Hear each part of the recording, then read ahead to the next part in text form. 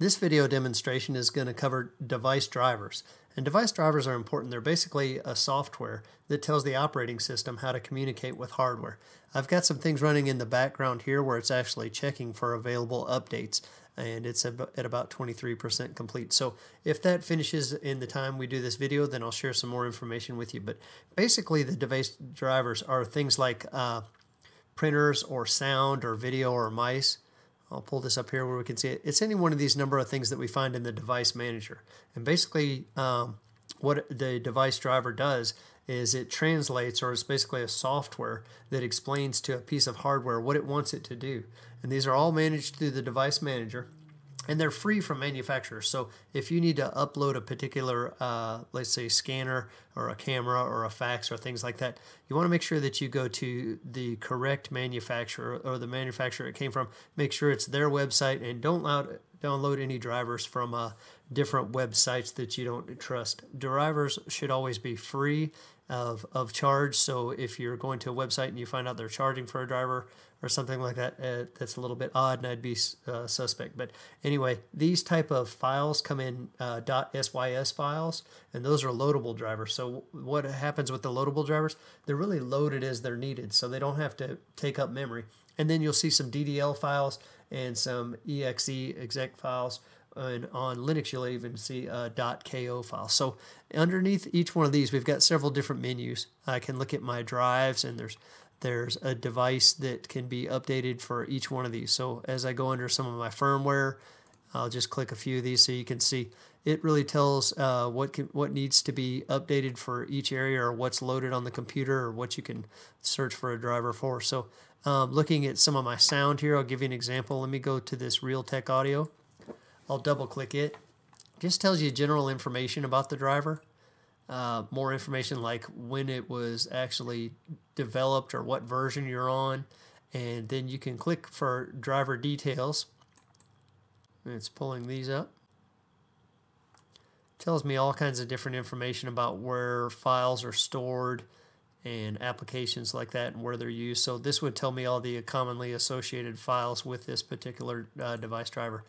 I can roll it back when we talk in our lecture about disaster recovery and things like that. You might have a device that doesn't work all of a sudden, but it did historically work, so you might need to roll back that driver. Or you might want to be able to disable it, or even completely take it off of a file or a computer so you can uninstall it. So I might not want to use it for a bit of time, so I'd disable it, or I might not want it on there at all, so I'd uninstall it. So I can click to update the driver, and you can either search on your computer or search on the internet. So I'm going to search automatically for the updated software, and we'll see what comes up here. And this is commonly how this is done on each one of these different devices. Obviously, you can set this up. This should basically run and be ready to go at all points in time, and you shouldn't have to download additional drivers. But when you're working with certain clients, pieces of equipment, and you're trying to make something new work, or you're trying to make something old like a printer, then you may need to download the drivers.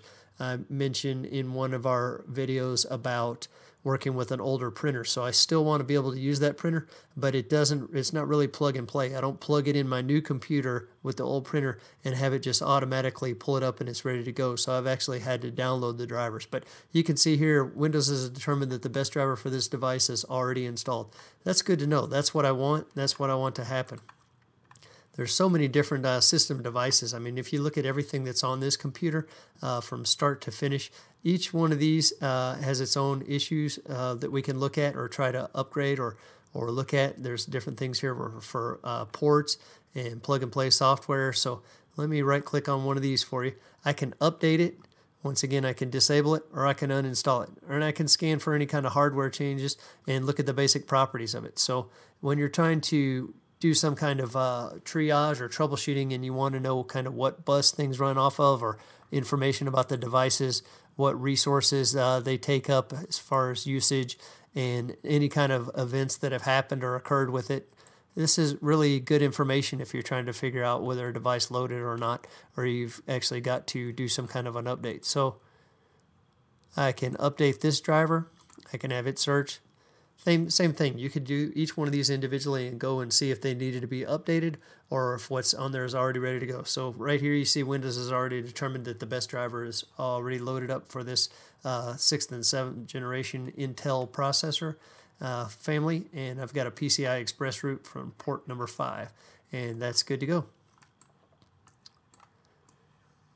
So here is basically where we look for the overall section of this. I'm showing you through the device manager the individual files and folders where you can check and you can run and see what kind of updates are available.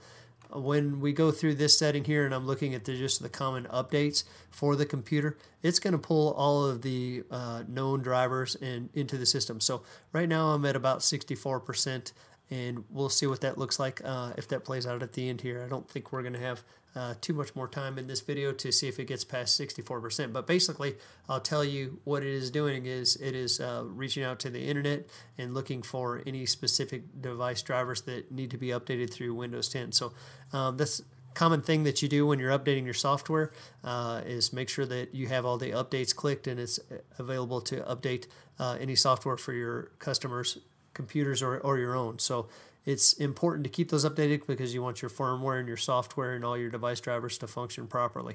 A lot of times what you're going to have to do is when you're working with older devices is you're going to have to find the specific drivers that you need to make that run. So in one of our troubleshooting videos, I'm going to take an older printer and I'll get you the newer device driver that's needed to actually make it run. So I appreciate you joining me on this video demonstration for device drivers.